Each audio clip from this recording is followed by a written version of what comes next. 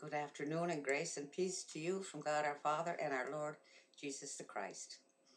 The Old Testament reading for this coming Sunday, the 13th Sunday after Pentecost, is from Joshua chapter 24, verses 1 and 2, and verses 14 through 18.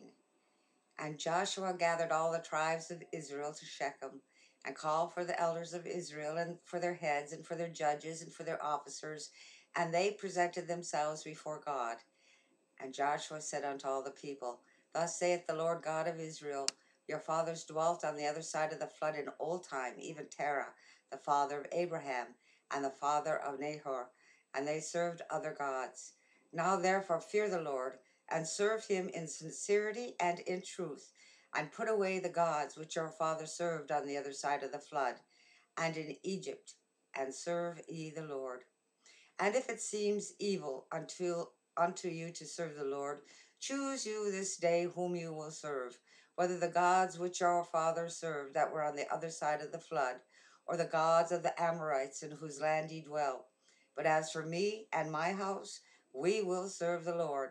And the people answered and said, God forbid that we should forsake the Lord to serve other gods.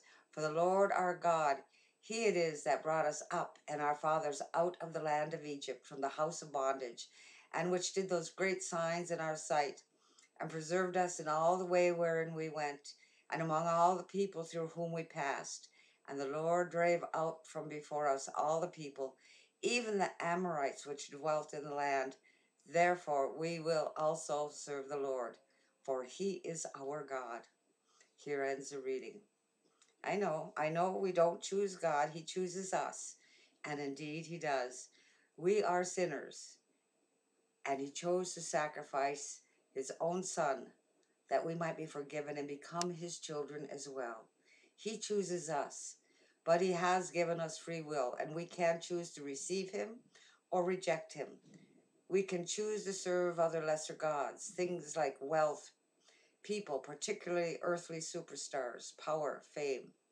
As Joshua asked the people to choose whom they would serve, the one true God who can save us, or those lesser gods which others serve.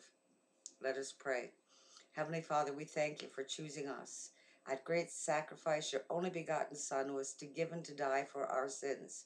Help us to show our thanks by empowering us to know and to do your will, to worship you above all others.